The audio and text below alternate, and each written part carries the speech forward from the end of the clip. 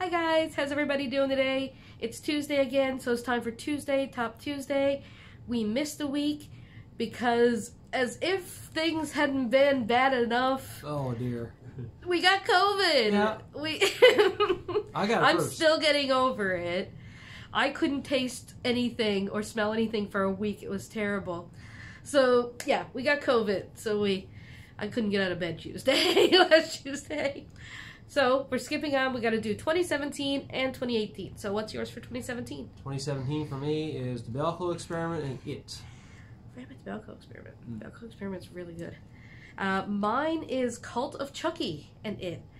This is like, I started getting really back into Chucky after Curse of Chucky, and Cult of Chucky is such a pretty movie. It is. And it's such a good movie.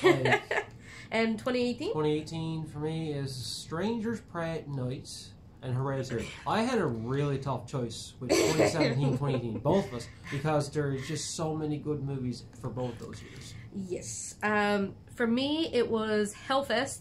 I love my theme park movies, my, Hellfest movies. Hellfest is the way to go, like, really. That one is, like, one of my absolute favorite haunted attraction, horror extravaganza ride thing.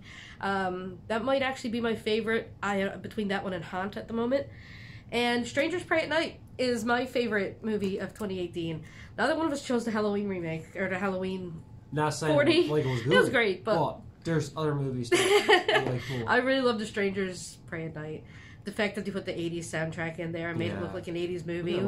When the first one to me felt like a kind of like a slow kind of 70s movie. This one was like more like the crazy 80s movie. Maybe they'll make another one to be like a 90s slasher. Hey, anything's possible. Anyway, that's our catch up. We'll be back next Tuesday. We're actually going to start watching movies for our Christmas special, which went from countdown to Christmas because we were going to do 24 days. Then we got COVID. We got very sick. I'm losing my voice again. And so now it's going to be the 12 days of Christmas. So we're still doing it. We just had to narrow our list down, which probably was for the best because I had some awful shit on there. But, you know, that's the fun stuff. So, yeah, we will be doing 12 days of Christmas starting on the 13th. Yes. That will be the first day of Christmas for us. It'll be like a countdown thing. Yeah, exactly. Yeah.